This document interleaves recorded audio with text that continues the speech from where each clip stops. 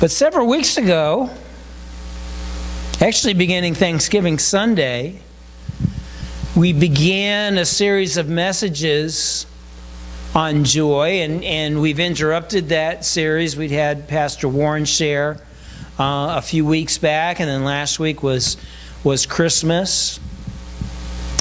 But I really did feel impressed, actually, earlier in the fall, that we should take some time and talk about joy. Because as we've seen in our most recent text from John chapter 15, the will of God for us is that our joy may be complete, or our joy may be full.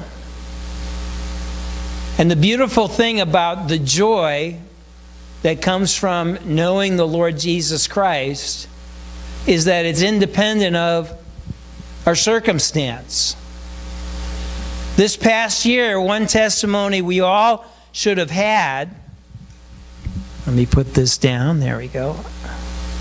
One testimony we all should have had is that we lived and we finished this year with joy, and we expect 2021 to be a year of joy, not because of our circumstances, because for many of us, the circumstances of 2020 were bleak.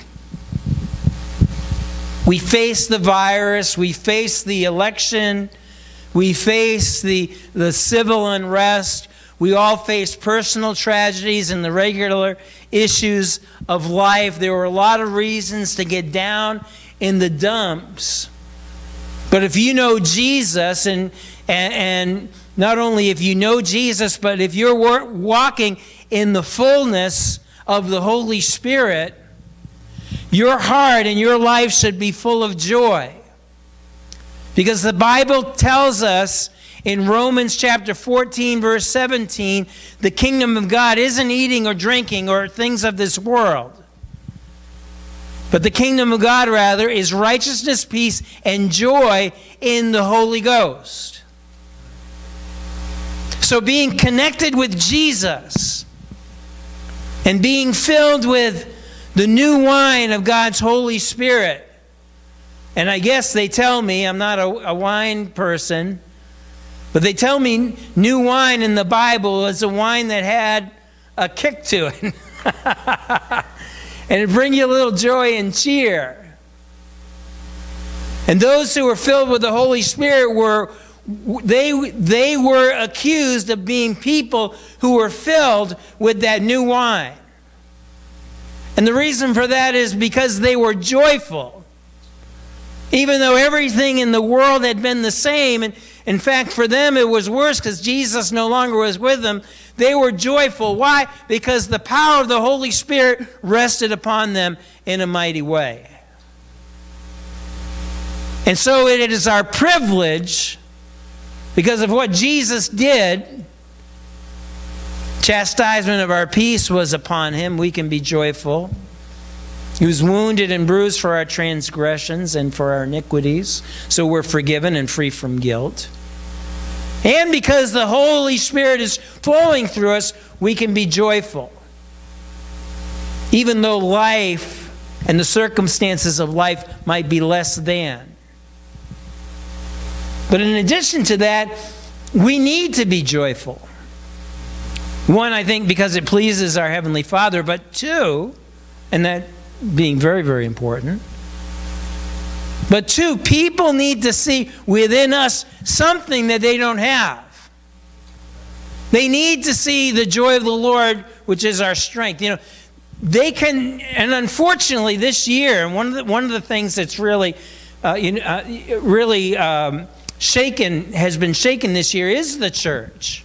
Not as our sister shared, you know, God's hand is upon the church, but God has been shaking the church, and we've been caught up in a lot of things, but a lot of things within the church have been and are being exposed. God is getting rid of the garbage.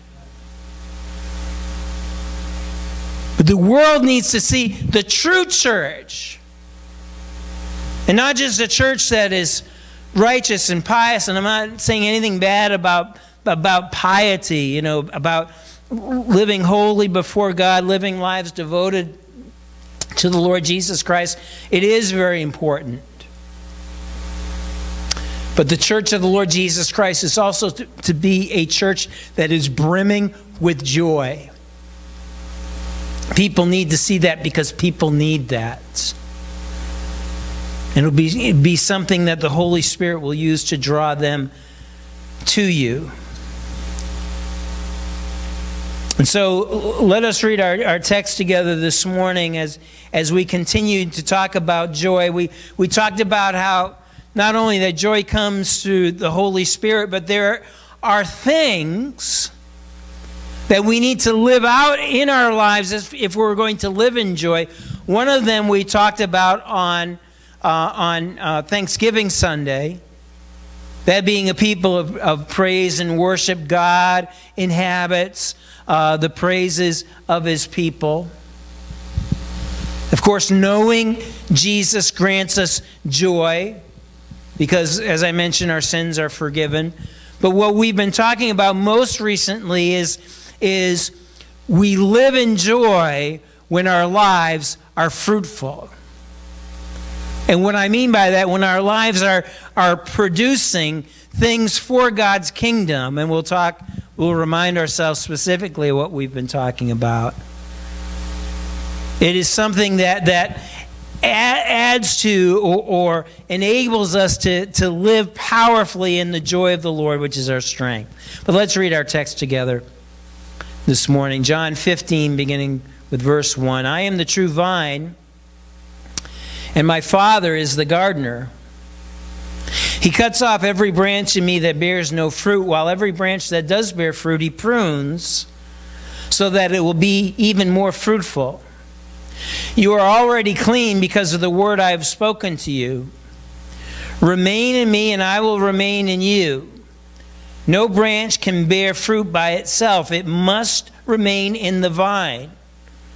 Neither can you bear fruit unless you remain in me. I am the vine, you are the branches. If a man remains in me and I in him, he will bear much fruit. Apart from me, you can do nothing. If anyone does not remain in me, he is like a branch that is thrown away and withers. Such branches are picked up, thrown into the fire, and burned. Let's bow our hearts together and let's ask God's blessing to be with us as we look to God's word this morning. Father, we thank you so much for your goodness and grace. Thank you for your power and your presence here. Thank you for your holy word. God, as you wrote to, or as you spoke to the disciples many years ago, clean us by your word, we pray, in the name of Jesus. Speak to our hearts today. Lord, as we talk about the importance of being connected in order to be fruitful, we pray that you will allow these words to speak to our soul, to help us, Lord, to become more anchored in our faith and more fruitful in our lives. And we ask this in Jesus' precious name. Amen. Prior to this, we talked about some of the reasons why there is joy when we are fruitful. In addition to fulfilling our call, pleasing God. And when we live in God's power and God's grace, joy just flows from us. There is a feeling of accomplishment when we are fruitful. Fruitfulness being described as this. Number one, fruit reproduces. And so when we are actively engaging in spreading the Word of God to people who don't know Christ, and fruit isn't just sowing the seed, fruit is also caring for the young plant that shoots forth from the seed. When we take time and disciple people in a godly way from the Word of God, and we see people come to Christ, and we see people grow in Christ, there's a sense of accomplishment in that. And I don't know about you, but accomplishment in my life brings me great joy. You know what really makes, you know what really gives me joy is when I have a project at home, something breaks, and I have no idea how to fix it. And because I'm cheap, I won't say it's because I'm Scottish, even though I do on my grandmother's side, there's Scots-Irish, I guess. Frugal, thank you, sister. And now, I found, YouTube, and you could probably build a house. And I go on there and I look and I get the pieces and parts and tools and I take things apart, I put it back together, and it works. What a feeling of accomplishment. That I've done something that beforehand I had no idea how to do. I really feel good about myself. A real plumber or electrician would look at me and say, "You got to be kidding, man." But how much more so when we're used by God to do the impossible in someone's life, bringing them to Jesus, or being used by God in God working some kind of spiritual breakthrough or spiritual growth in their lives. How wonderful it is. And isn't it great as well to know that if you know Jesus, your life not only has a purpose, it has an eternal purpose. That the things you are doing in your life for the kingdom of God won't just last for a time, they'll last forever. The achievement, you could build a house. And that house could last for hundreds of years, but eventually that house is going to fall down. But if you're involved with God's kingdom and you allow the Holy Spirit to work through you, the walls of the kingdom that you're building, that will last forever, and that will carry throughout eternity, bringing glory and honor to the King of Kings and the Lord of Lords. And isn't that great joy to know that your life is about not just something that is meaningful, something that is eternal.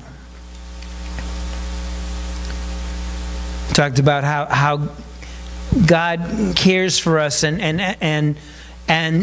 but how the only way we can accomplish this is by staying connected to the vine. We are not inanimate objects. We're not tools that God is using inanimate tools to build His kingdom, like a hammer or a saw or a drill.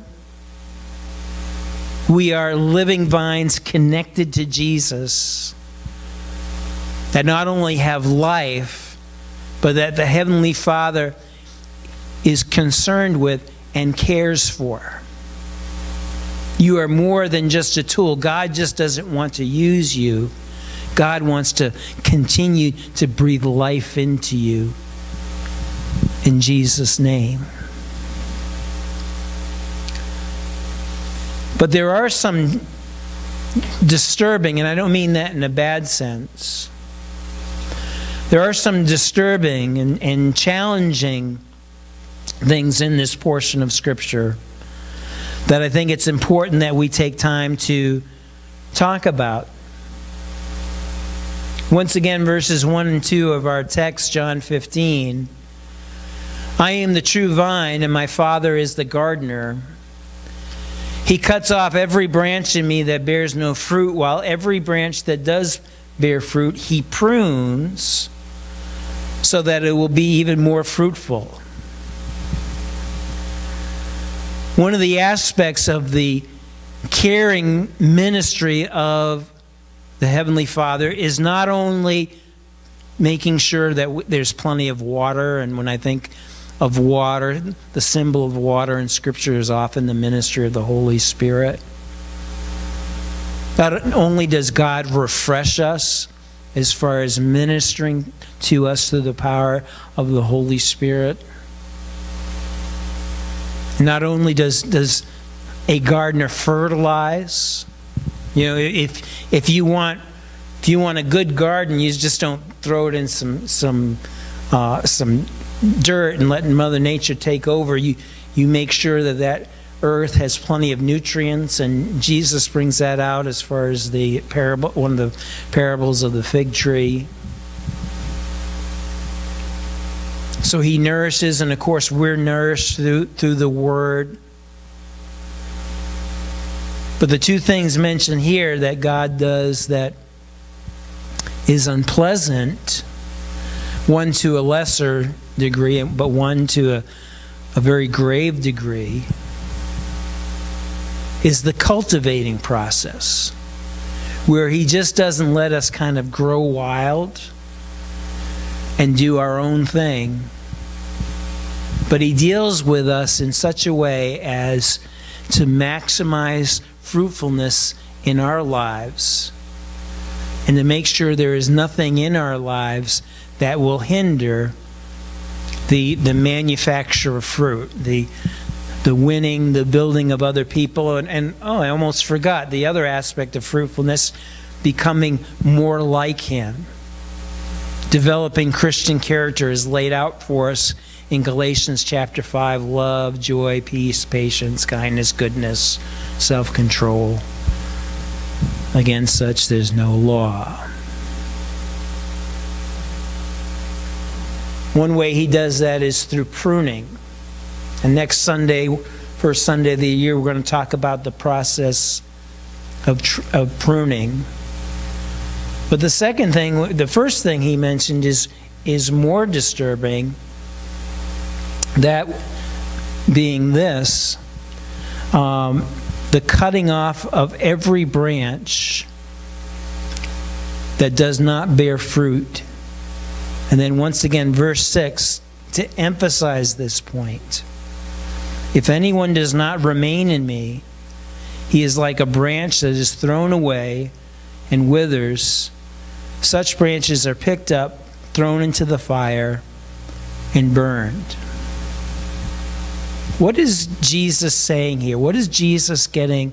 I'm not saying trying, because I think the image or the illustration that he's making is quite clear. That being this, it is possible, if not probable, that if you do not maintain a strong connection with the true vine, Jesus Christ, you will come to a place where you will fall away from knowing, loving, and believing in Jesus.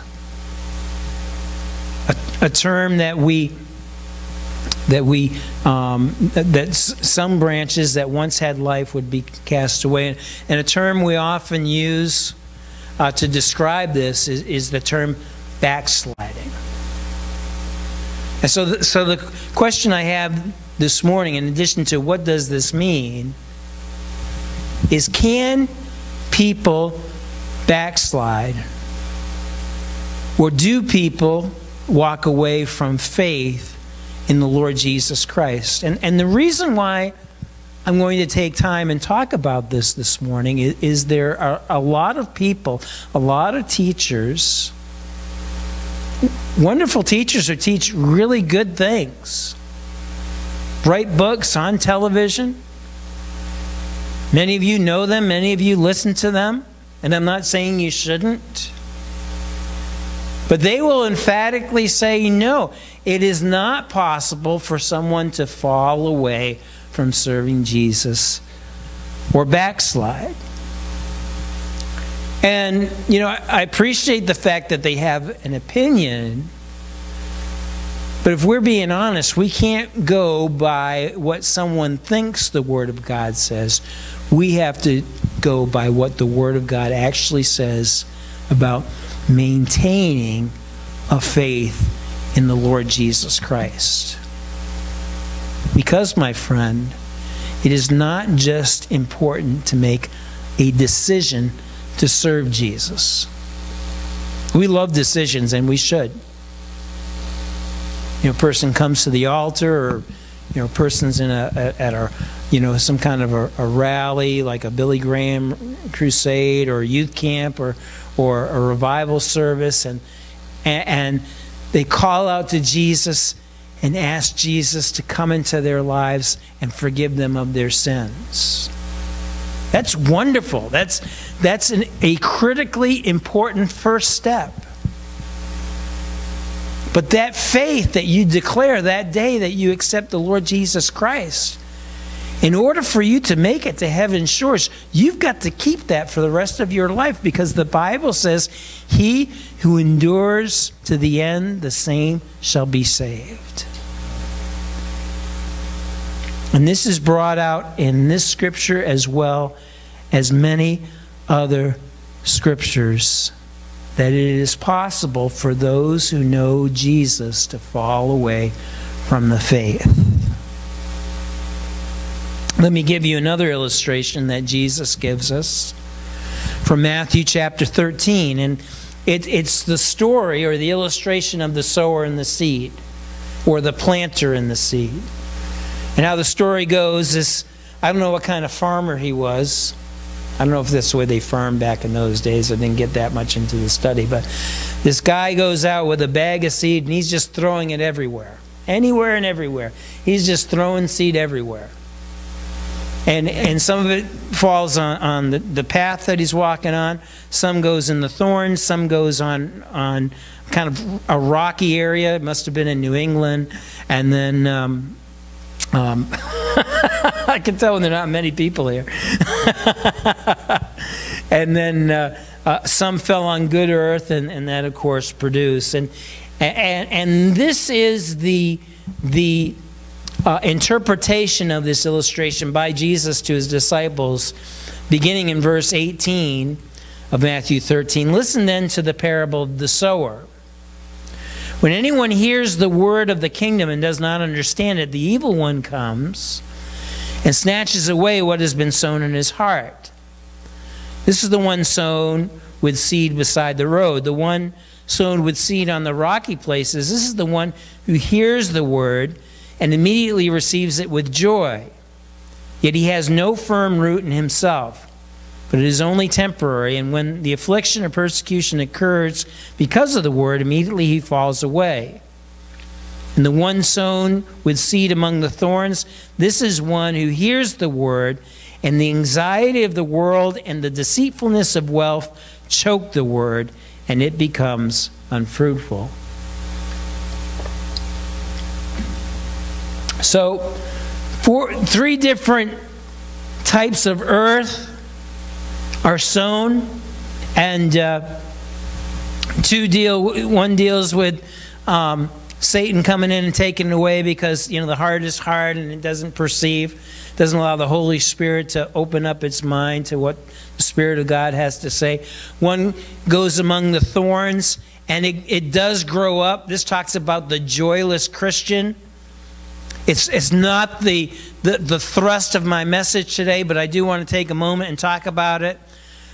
The seeds sown in the thorns, it does bear up, but because it's in the thorns, which are the distractions of this world, either riches or cares or different things, it chokes it out. And if we're reading this scripture as it's presented, it means their lives will never become fruitful. And therefore, their lives will never become joyful. I think, and maybe I should have taken a week just to talk about this verse. I think there are a lot of Christians who are allowing riches, pleasures, cares, sorrows, and woes to overflow their mind, to captivate their attention, to keep them from keeping their eyes on Jesus, to keep them from being fruitful, and therefore they're joyless. And the reason I say that is not because I know what's going on in their minds. I can see the lack of joy upon not just their face, their entire countenance. They're joyless, if not lifeless Christians. That's just a freebie I threw in there. That's not our message today. But we are talking about the one who is on the rocky soil. And this isn't the only place this scripture and John 15, two illustrations. In fact, the Apostle Paul said that God expressly, clearly told him that true believers in the Lord Jesus Christ would walk away from the faith. And let me just say something about that. Those friends of ours who believe in the eternal security, the security of the believer, some call it once saved, always saved. Their response to people like me who don't believe that particular doctrine is, you can't lose your salvation. Well, I agree with that. You can't lose your salvation. You're not going to wake up one morning and say, oh, I'm no longer saved. What happened? But Scripture certainly teaches you can walk away from faith in the Lord Jesus Christ. Jesus talks about it. It happened in Bible times. It's happening today, and it will happen until Jesus Christ comes again. And we need to be careful for ourselves, and we need to warn, especially new believers, but all believers in the Lord Jesus Christ, that we all have the potential of walking away from the Lord if we're not careful. Listen to what Paul says. And he just doesn't say, well, I just kind of feel impressed. You ever share anything on your heart that you feel kind of impressed with? I do all the time. There's nothing wrong with that. Keep doing that. But notice concerning this concept or this reality of people falling away, the Spirit expressly says, 1 Timothy 4:1, or explicitly says that in the latter times some will fall away from the faith. They once knew Jesus and they're going to walk away. Paying attention to deceitful spirits and teachings of demons. The Holy Spirit, whether it was an audible voice or just the clear voice of the Spirit of God to His Spirit, told him, at the end of time, people are going to walk away. It can happen. In fact, 2 Timothy chapter 4, Paul talks about how people will reject sound teaching because there's things about this book that they don't like or they don't agree with, so they're going to seek after teachers with their itching ears, people who will tickle their ears. And what he means by that, people who will say things that they like, whether it lines up with the Word of God or not. And the end result of people who begin, and there are a lot of churches in the world and churches in our culture today that were once truly born again, that once believed in the full counsel of God, but who have now been given over to false teachers that have nothing to do with the gospel of repentance. And so have led people astray. And people at that time had walked away, including an individual who worked very, very closely with the Lord Jesus, with the Apostle Paul, excuse me, that being a man named Jesus. And it's happening today. Countless number of people. Some people, they get saved, they come to know Jesus, and they stay with it for a couple of weeks, a couple of months, and then they fall away. But there have been instances where people have known Jesus for many, many years, been used by God, and they've walked away. Some walked away and they didn't know anything about the Word of God, but there have been others who've had degrees in the Bible. And not just, I have my bachelor's. Not just a bachelor's degree. They've got the PhD or whatever it is. I didn't go that high in my Bible training, but doctorate and biblical studies or whatnot, no longer serving Jesus. There have been people who have been pastors and missionaries. People have served God faithfully. They may not have had a title within the church, but have been just as important to the ministry of the church as well as casual attendees who just kind of show up, who once truly knew the Lord and who have walked away from the faith and no longer have that assurance of salvation in their lives, and they're bound to an eternity of outer darkness, of hellfire and brimstone. Which leads us to the next question, which is this: what does it actually mean to fall away? Now, there is no, I'm going to be careful how I say this, no magic bullet as far as doing any one thing or saying any one thing. We get so caught up in our works. Am I doing the right thing? And, if I do something, say something, think something wrong, all of a sudden a lightning bolt is going to come down and strike me and I'll be condemned to hell forever. That's not how it works. Person walks away from the Lord when they walk away from their faith. Once again, 1 Timothy 4:1, the Spirit explicitly says in the latter times some will fall away from the faith. That word also could be translated depart or walk away.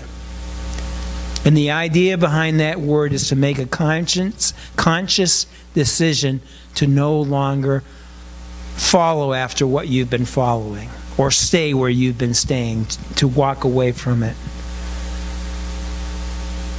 People making the decision to walk away from faith in Jesus. And a person does that when they take their faith in God and place it in something else.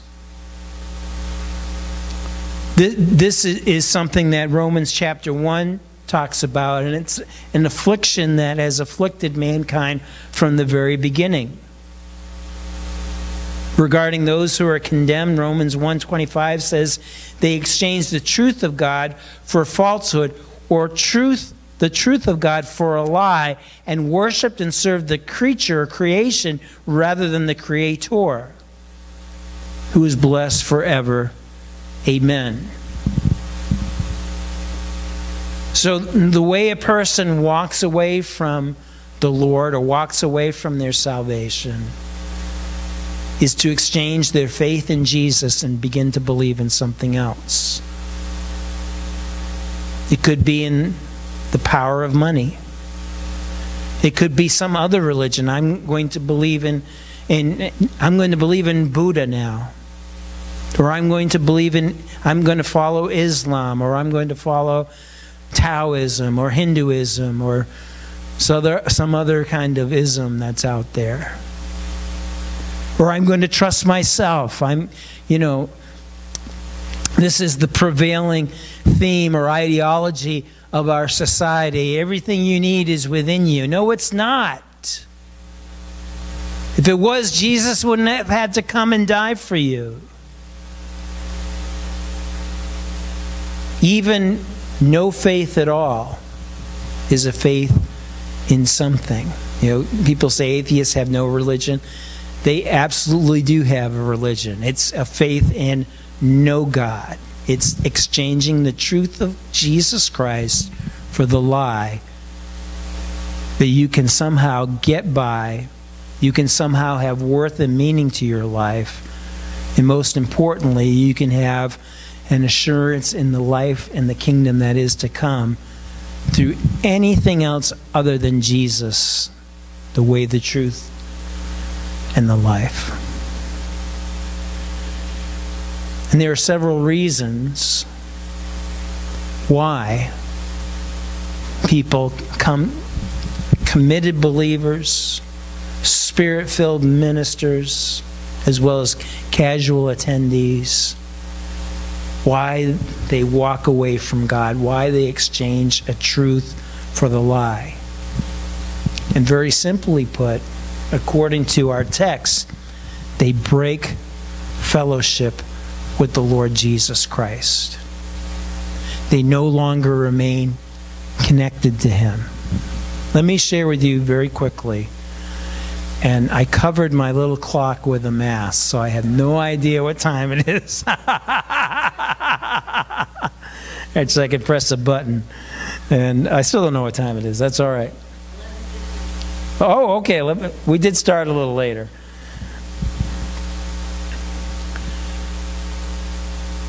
Four things that break the connection. Number one, sin. Old Testament, Ezekiel 18:4, behold, all souls are mine, the soul of the Father as well as the soul of the Son is mine. The soul who sins will die. Nothing will break your connection with the Lord Jesus Christ faster than sin. Well, Pastor Randy, that's an Old Testament. Well, the New Testament says this in Romans 6:23, the wages of sin is death. Now, I'm not saying if you stub your toe and curse and then walk out and get hit by a truck that you're going to immediately be cast down to hell. I'm saved by grace through faith. Amen? But what Scripture does teach us regarding sin, if we consistently persist in a non-repentant fashion, a lifestyle of sin, if God is convicting us of something we're doing and we refuse to repent from it, we will grieve the Holy Spirit. We will quench the Spirit's moving in our lives. We will break fellowship with the Lord Jesus Christ. And we will begin the process of spiritually dying. Think what happens when you break a branch. It's still soft, it's still pliable, but after a while it dries up, it's dead, and it's only good for fire. Secondly, deceit. 1 Timothy 4:1 talks about doctrines of demons. One of the things we have to be very, very careful of today is the plethora of false teachings and false gospels that the enemy has laid out for everyone to get involved with. I think one of the worst things that's out in the world today is the number of self-help books that are out there that will help you achieve becoming the person that you want to be, that have absolutely no spiritual basis at all.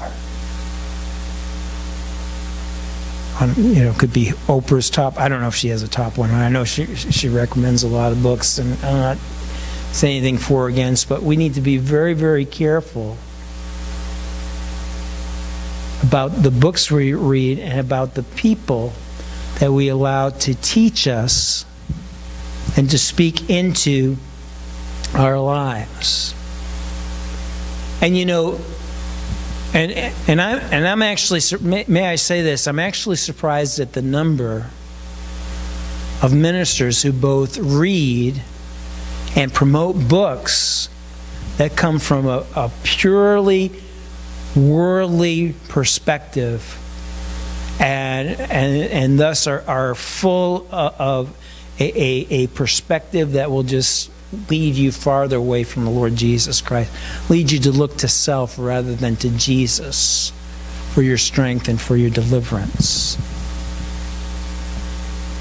And the world is not going to present these as something evil, but as good. You might be wondering, well, how do I know then what to read and then what not to read?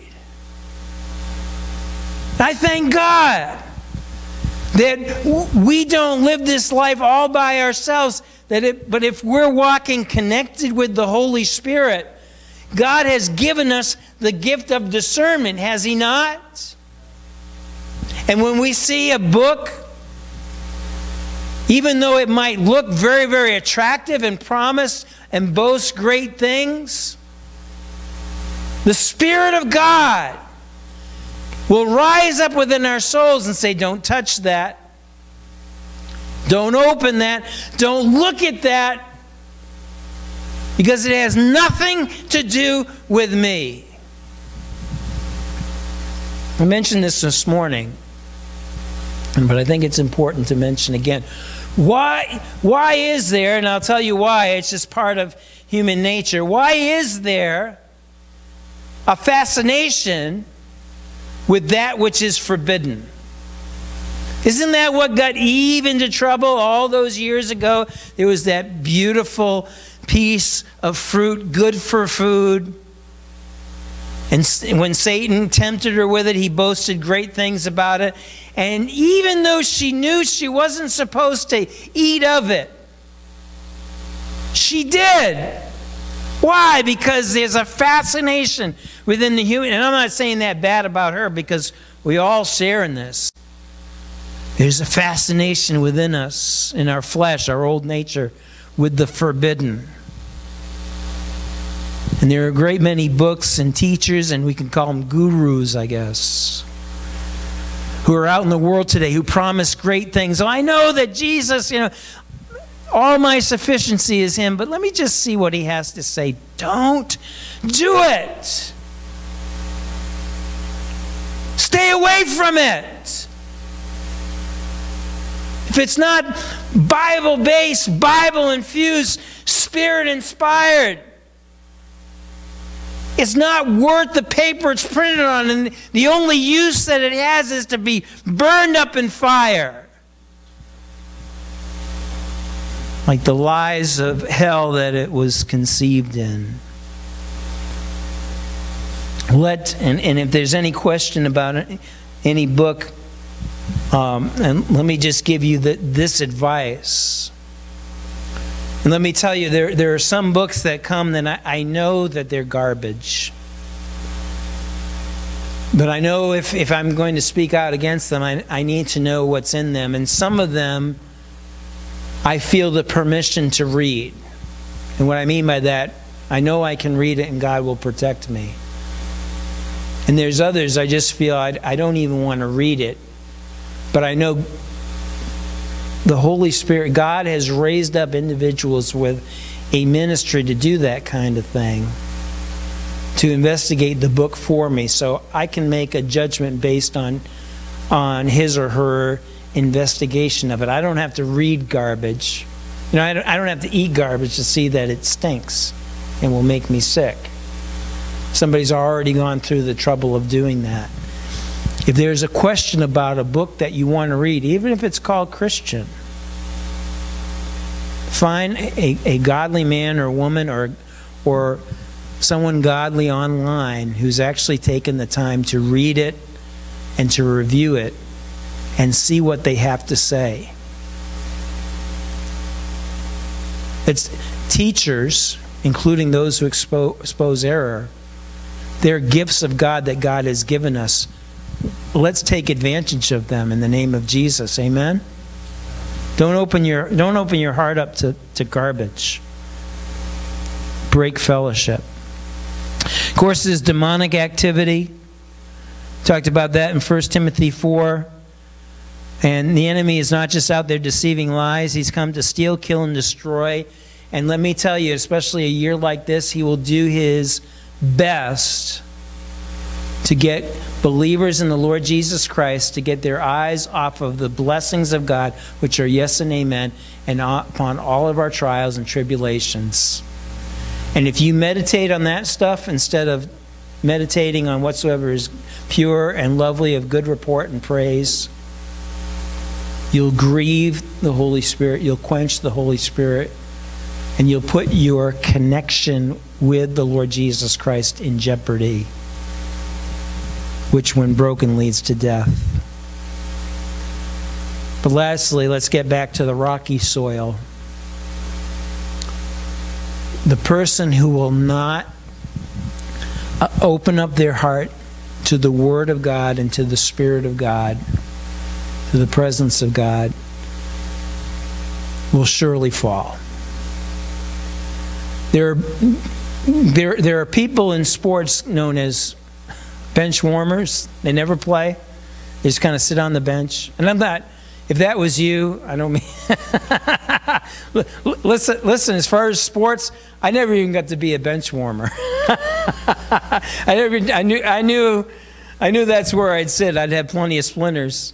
So I wasn't going to do it. But there are people, as far as their faith in the Lord Jesus Christ, all it is showing up on a Sunday morning for a couple hours, and that's it. They compound. I couldn't say it this morning. I still compartmentalized. Somebody say it for me.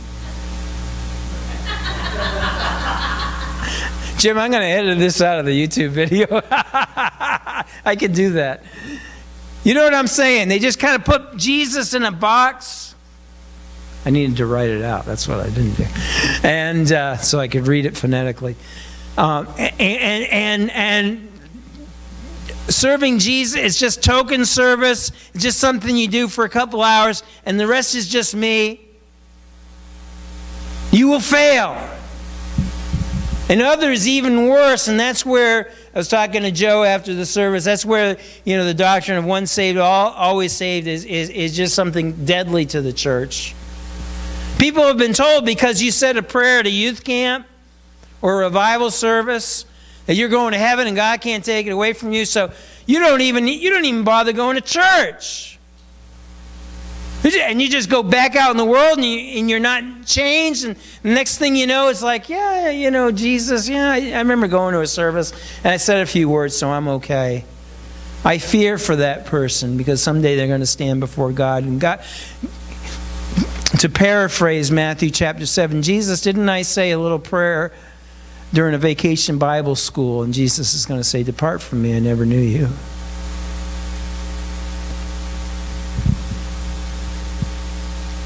They didn't take time to work on their relationship with the Lord Jesus Christ and stay connected to Him.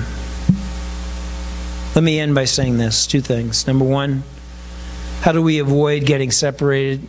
First thing, take your relationship with Jesus seriously. For this reason, we must pay much closer attention to what we have heard, so that we do not drift away from it. All of us here, we take care of our bodies. You all look nice and clean. Eat well. Get rest. Some of us exercise. You take a lot of time. In fact, the older you get, I hate to say it, the older you get, the more time you have to take in maintaining this vehicle that houses your human spirits. But you do it. Why do you do it? Because it's important to you. If you don't take care of your body, you'll have all kinds of physical problems, and we know people who have done that. How much more important is your eternal soul? You can take the best care of this body, but eventually it's going to die. Your soul lives forever. Do you take any time in caring for your body? That needs to be, your soul rather, that needs to be number one priority in your life. Number two, if you want to be fruitful, don't worry about making fruit. Just worry about staying connected. John 15:4-5 once again. Remain in me, and I in you, just as the branch cannot bear fruit of itself, but must remain in the vine, so neither can you unless you remain in me. I am the vine, you are the branches. The one who remains in me, and I in him, bears much fruit. From apart from me, you can do nothing. Staying connected to the Lord Jesus Christ is challenging, but it's not difficult. It's not a complicated set of rules that we need to do and rituals. We talked a little bit about that Thursday night. It's just by doing the base. There's nothing mind-blowing here. It's just simply by doing the basis. Spending time with God in prayer. Spending time with God and on a daily basis. You need nutrients every day. Spending time in the Word of God. The Bible says Jesus was the Word made flesh. When you spend time in the Word, you're spending time with Jesus, connected to Jesus. Spending time in fellowship with other believers. I know I'm preaching to the choir, but coming to God's house. But fellowshipping with other believers on a one-on-one basis and talking about Jesus. Encouraging one another in the faith. And then lastly, service. If you love me, keep my commands. Tell others about Jesus. Help others. Love others. Pray for others. It's really simple. It's not rocket science. It's not hard. And if we do those things, we stay connected with the Lord Jesus Christ. More importantly, we will grow in Jesus and become fruitful in Jesus' precious holy name. Let's stand together this morning. Let's sing in closing that chorus, The Heart of Worship. And may this coming year we recommit as believers in the Lord Jesus Christ to maintain a strong connection with Jesus. Amen? Amen. Praise God.